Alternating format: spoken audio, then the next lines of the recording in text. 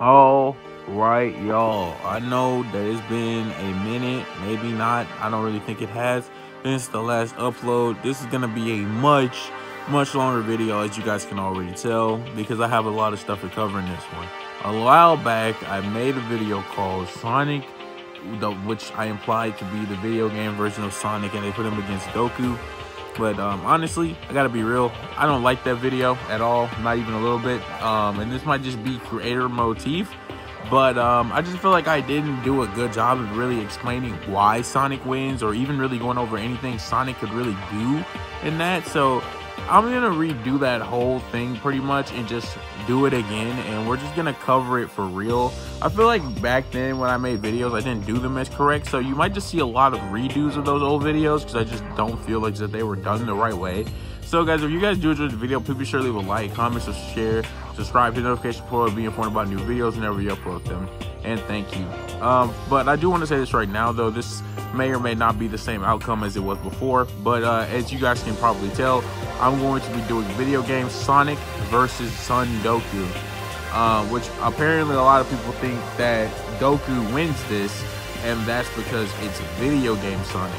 Which, yeah, I'm here to tell you, yeah, you might be wrong, may not be wrong, who knows. Let's just get into this right now. Okay, so one big difference I'm doing in this video compared to like the previous one I made, which you know, I don't want to really cover too much because, like I said, I didn't really like that. So yeah, I'm gonna do this for all the new, not just for the new people, but just a start over in general, because I just didn't like it. We're gonna do this like I do all my versus battles, which is that I do two different segments, well, three different segments. The first segment being where I cover the first character, the second segment being where I cover the second character, and my third segment being where we decide who actually wins and covers them battling each other in, like, you know, a format of sorts. Okay, so because I know for a fact that Sonic is gonna be longer and that I've already wasted at least 2 minutes doing this, I think it'd be pretty good if I like got into the actual concept of the video. So yeah, let's get into Sonic's portion right now. Sonic the Hedgehog is Sega's mascot and the infamous protagonist of Sonic the Hedgehog series, born on Christmas Island. Eggman, Robotnik, who had been kidnapped his friends and converting them into robotic slaves as part of a plot to collect the fabled Chaos Emeralds and use their powers to conquer the world. Sonic decides it's up to him to save them and embarks on a quest to free his friends and thwart the evil schemes of Robotnik. Since then, Sonic has made it his mission to stop the schemes of Dr. Eggman whenever he can, and has successfully done so for decades now, becoming a famed hero worldwide. Gifted with the ability to run at the speed of sound and beyond, Sonic's trademark ability is his super speed. As his species implies, Sonic can also roll up into a concussive ball primarily to attack enemies. Now, I know you guys are thinking, what was the brief of Sonic? Do we even need that? You probably don't need that. But either way, I just want to do it for all people that don't know who Sonic is and are just clicking on the video because they're like, oh, Goku, and not Sonic, and they don't know anything about Sonic. Or they were clicking on like, oh, Sonic, and then they're like, who's Goku? And then I just learn about him throughout the video. So yeah, I just want to make that very clear. Now, when covering like Sonic, he has a lot of powers and abilities, so I've only like covered the things that like actually like matter, right? So like, for example, he has regeneration at least high to mid normally, superior to his classic self, who can quickly recover from his entire body being crushed. Low godly via a soul reconstruction, as he can persist after death by deriving energy from his soul. Energy absorption, can absorb chaos energy and hyper go-on energy. He can also has invulnerability with invincibility monitors, with time stop. Now, some of these are like a little out of pocket because like Sonic wouldn't actually have some of this stuff on him, so I just want you to keep that in mind. You know, so a lot of his powers and abilities that I can even talk about, like the bubble shield, fire shield, lightning shield, aren't really necessary, mainly because like he would never actually have those things, like, you know what I mean, like on him at the time, so it just doesn't really apply. No, I guess so. For example, like sealing with magic hands, but yeah, he wouldn't have like the magic hand. Flight by himself via certain techniques and with extreme gear. Also with green hover, indigo asteroid, violet void, orange rocket, crimson eagle, and magnet rhythm. So yeah, once again, bunch of stuff. You know what I mean? soul manipulation can occasionally one back control from Rift during the final skirmish in Sonic Rivals 2, whose abilities work by binding the soul. Spatial manipulation can endure shadow spatial distorting attacks if they were conventional blows and whatnot. And overall, all of Supersonic's abilities on a greatly enhanced scale, which is that's death manipulation, and can use the Hyper Flash to emit a blinding flash of light that destroys all enemies in range. And yeah, okay, so for Sonic's like powers and abilities, I'm not gonna cover them really in depth because overall, when it comes down to like Sonic and Goku, what really matters is like raw power and like raw speed and like raw strength and all that. That's actually all that really matters for this battle, if I'm being honest. I could go down like a list of Sonic's like many different abilities and whatnot, but here's the thing. None of them should ever be allowed in a real versus battle. Here's why. You can go on for days about how Sonic has like this and that, but here's a reality check. Sonic would never actually have any of these things on him. He's not like Mario and has like a literal thing where he holds his items at. He's not like that. Sonic doesn't do that. He just finds most of his items laying around. And all the other items that you can make an argument for are normally only in the game and only ever shown in a game where he used them one time. So unless Sonic has it like the spin dash or drop dash or all his different spin dash techniques, I'm not going to be giving Sonic any of those things, but outside of like literal feats and whatnot. But yeah, okay, so let's get into Sonic's like attack potency, which actually really matters for this battle, and so on and so forth. So we're looking at Sonic's attack potency. We can start this off at low multiversal level. I know for a lot of y'all that might sound really crazy to start him off at low multiversal level in terms of the scaling, but let's just see why. He contended against a Razor Din, who harvested 100 out of the 1,100 Arabian Nights, with each night being a universe independent on itself, and higher with color powers. And we can say he was at least low multiversal level because he was much stronger than before when he defeated the Dark Queen, who one-shotted his base form with immense ease. Then we can come back again to say that yes, no, he's higher than that now in that multiverse level because he defeated Al-Laha, who destroyed the world of the Arabian Nights by merely existing, where the Arabian Nights contain 1001 stories, which are the 1001 nights, with each story being a universe in its own, containing infinite dreams of the characters that are in it. He recreated the entire Arabian Nights with a mere hand move, likely outerversal level. And here's why. Let's just listen why. I know this is getting a little crazy, but let's just see why. Al-Laha stated that he was going to reshape Sonic's world after being done with the Arabian Nights. We can assume that he is also outerverse level for sure now because he was empowered by the Chaos Stones, which allowed him, Shadow and Silver, to defeat Solaris, who was described to be a super dimensional being, where the Sonic verse contains Magner world, which is a world that contains infinite dreams, dimensions, and possibilities, with Solaris transcending all of them. Solaris being a super dimensional being means that he is transcendent above the higher dimensions, at least outerversal level, empowered by the super emeralds, which are superior to the Chaos Emeralds. So I want you guys to just take all that in real quick. At Sonic's most highest peak is outerversal level, and I literally just gave you like 3 different lines for why that is consistent, so you guys can't say, well, Sonic is inconsistent. No, Sonic should not have that much. No, I literally explained why he's that strong, and I literally gave you the reasons. You can go look at it for yourself, and I'm literally probably showing it right now, and you can pretty much get a pretty good idea of how strong Sonic is and all that good stuff. Now, with that being said, and we're out of that, we can talk about what makes Sonic really known, not just his attack potency, but his speed. Sonic is most known for his speed. Now, talking about Sonic's speed, it won't take that long, so we'll just start out. When Sonic first started his journey, we can easily say that he was massively FTL plus to start off, which should be no surprise, as he's literally stated to, at the beginning, being stated to be like around sound speed or whatever. Often credited as the fastest thing in his world and even his universe, stated to be faster than light by multiple official sources, considers the speed of light small time, often reacts to, evades, and outpaces laser beams with little effort, has outpaced the gravitational pull of black holes on several occasions, consistently outpaces and blitzes the Egg Mobile, which quickly traveled from Earth to the non-aggression zone in order to confront. Ultimate Dermal can react perfectly fine and efficiently maneuver after grabbing the bonus item in Sonic Runner's adventure, which enables him to fly interstellar distances, which has been calculated at numerous times the speed of light. Was able to traverse Night Palace, is likely faster than Luma Flow Light, and his top speed and his base is pretty much unknown for that, but massively FDL nonetheless. And now we get to Sonic being even faster, because clearly Sonic does not cap out at MFDL+.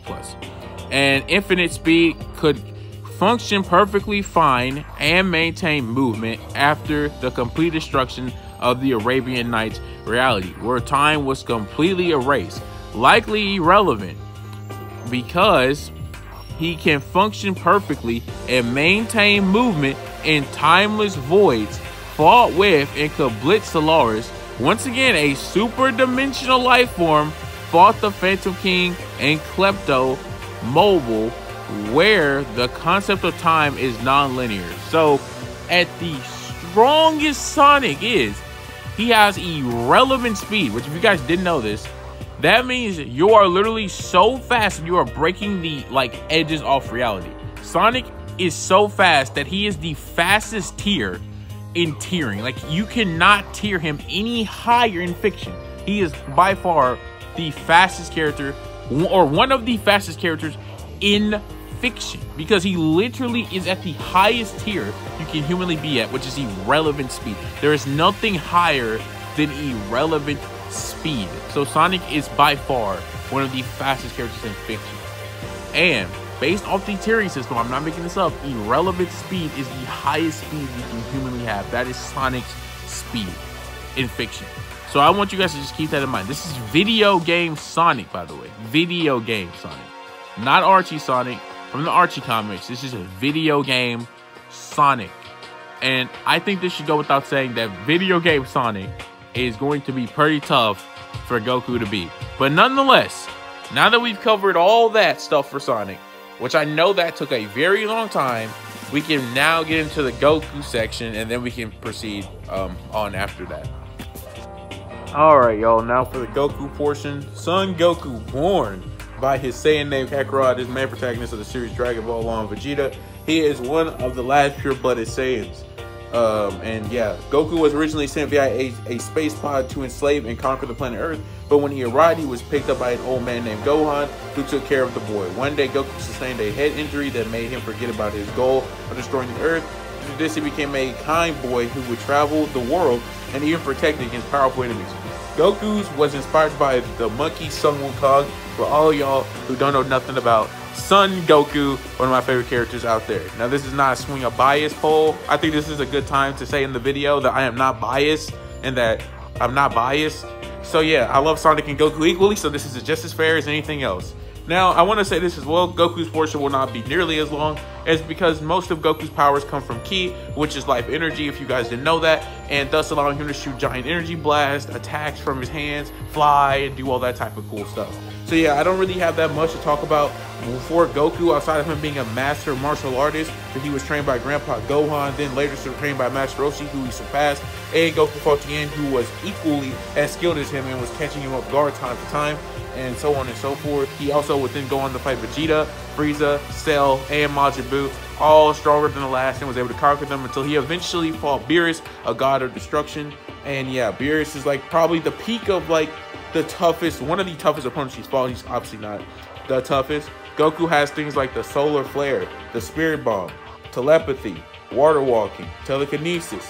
He can use instant transmission if he can pick up on a key signature. He has Destructo Disc. If I didn't already say, I might have already said Destructo Disc. Maybe I probably already said that and I just repeated it. Now I sound stupid. And, you know, obviously Goku has his most infamous thing ever, Super Saiyan, which allows him to increase his power as he continues to keep transforming. Goku, you know, he has the ability to turn to a grade 8, but his tail is cut off, so he doesn't have that power anymore. But yeah, that's just something. In the Tournament of Power, he resisted the effects of the pretty black hole, a gigantic mass of gravity. So yeah, he did that. and he even has Ultra Instinct. He has Instinctive Reaction. Ultra Instinct allows Goku to react and perform without the need of thought, and nullify Jiren's Ki Blast with his heat. Greater reactive power level and adaptation. Goku's senses were sharper, and he was adapting to the battle against Jiren far greater than he could normally, becoming more sharper, quicker, and stronger as the fight was going on. So yeah, that's how Ultra Instinct works. And now, with that being said, we pretty much covered everything you need to know about Goku and so on and so forth. Stuff like instant transmission and stuff like that won't really even be that useful, because Goku literally will not have a key signature unless you want to follow the plays that, you know, Sonic has a key signature, because all living things do. And if we did, like, you know, we'll get into that in that portion. Anyways, we're going to talk about Goku's attack potency, which is more of what's important. Once again, like I said earlier about this battle, not so the skills and all that stuff. So yeah, we'll just get into this right now. Looking at Goku's most earliest attack potency, as far as Z and on is concerned, we get Goku at least low multiversal level. Why? Because in this fight against Beerus, Goku was starting to destroy the entire Universe 7 macrocosm, which consists of multiple universal-sized realms, separated by space-time, including the living universe, otherworld including heaven, hell, and the Kaioshin realm, a dimension separate from the rest of the universe. Goku absorbed the Super Saiyan God power into his regular Super Saiyan form, and then later in base destroyed an energy ball that his Super Saiyan form couldn't. So yeah, that's Goku's low multiversal level scaling. I think that's pretty consistent. I think most scalers will agree on that. Now we have Goku's high multiversal level plus scaling. In the Daizenshuu 4, the other world that Goku and Beerus were going to destroy is stated to transcend dimensions that cannot be perceived by the mortal world, with the raw strength of Beerus and other destroyers in the Daizenshuu 4 also being stated to transcend dimensions. And we can then say he's at least low multiverse level once more, because he got significantly stronger after training with Whis. Then we can move that on to multiversal level, because with transformations, even with Super Saiyan 3, he'd be 400 times stronger than before. Super Saiyan Blue is a Super Saiyan God who has become a Super Saiyan and a greater multiplier all his previous forms. And this probably makes him likely high multiverse level plus. And then we can go back down to making him at least multiversal level by saying during the Universe 6 vs Universe 7 tournament, he could fight Hit in his base form, who completely overpowered Super Saiyan Blue Vegeta with very casual strikes and overpowered his Time Skip. And then we can say this means he's likely multiversal level plus, higher with transformations. Goku stacked Kaioken times 10 on top of other Super Saiyan Blue, making him at least thousands of times stronger than before. And then we can go back and say he's likely high multiversal level plus, because during the Goku Black arc, Goku got numerous Zenkais after losing to Goku Black many times, far surpassing his previous arc self, higher with transformations. Near the end of the arc, his Super Saiyan Blue form could kick down Merge Zamasu, who is many times more powerful than the Goku Black he fought earlier. Later implied if he was healed up, he could have at least done something to Infinite Zamasu, even after learning he merged with the timeline. Before the Tournament of Power, he could destroy Hit's parallel world. And then we have high multiverse level plus, more scaling for it. At the start of the tournament, Goku struggled to even land a strike on Jiren, even while stacking the Kaioken on top of Super Saiyan Blue, who is stated to be the mightiest foe in Dragon Ball history. As the tournament went on, he got stronger and could fight Jiren better than he could before, making Jiren use even more power. Even while exhausted and heavily injured, he helped Frieza in 17 fight against Jiren. As a Super Saiyan alongside Frieza, he managed to defeat Jiren, which was just knocking him out, so that doesn't necessarily mean he quote-unquote defeated him in a one-on-one scenario. I just want to keep that in mind. Then we can go back to high multiverse level plus scaling once more, and then say his Ultra Instinct Omen form harmed Jiren before it ran out the first time. Later in Master Ultra Instinct, he was significantly harming Jiren and overpowered him at the end, and would have beaten him if the form didn't run out. At least multiversal level, and we can still say likely high multiversal level plus, higher with transformations. Could keep up with regular Broly and Enraged Broly, somewhat fall Super Saiyan Broly, but was overwhelmed. And that's it for Goku's attack potency section. That's what you need to know about, his AP and whatnot. Now, I do know that seemed like it took a long time just to cover all of that, but we're not done with Goku yet. We have to cover his speed, which is a very important part of this battle. But, yeah, it's Sonic versus Goku, so, I mean, we'll just find out. At least massively FTL plus, along with his power increase, Goku was far faster than before. Likely infinite speed, though, because Dragon Ball characters are shown to react to key explosions at the moment they occur, and Goku scales to Beerus, who reacted to and nullified the massive key ball that would have engulfed the infinite-sized universe in moments. Beerus somewhat scales to Whis, who can cross to Zeno's heavenly realm in 2 days, which is a separate space from the 12 universes. So it is infinitely far away. Now, we could say he has likely infinite scaling again because Goku became far faster than before after training with Whis. And yeah, that's pretty much it for Goku's speed. Yeah. Okay, so let's just okay. I'm gonna go ahead and say that's the end of Goku's portion because we covered his speed, attack potency, and all his powers and whatnot. So yeah, we're gonna go ahead and end the Goku portion, and then we can get into the next portion, which will be the last portion. Guys, this is future actual discussion. Really. So let's get into that. It'll never right be future now. Me for y'all because, well, you're watching a video. But yeah, I just wanted to go back and just make this section seem a lot better than I initially intended it to be. I didn't like the initial section I did for this, so I'm just gonna cover it really quick. You guys are gonna hear the original audio. We're talking about the speed of Sonic and Goku and comparing them. But I just want to talk about the AP real quick that we discussed between them because I just didn't like the way I did that section at all. And I just wanted to shorten it as well. Okay, so Sonic had Outerverse level attack potency, which made him 5 tiers stronger than Goku in terms of using the tiering system from Versus Battle Wiki, which is what everybody else uses.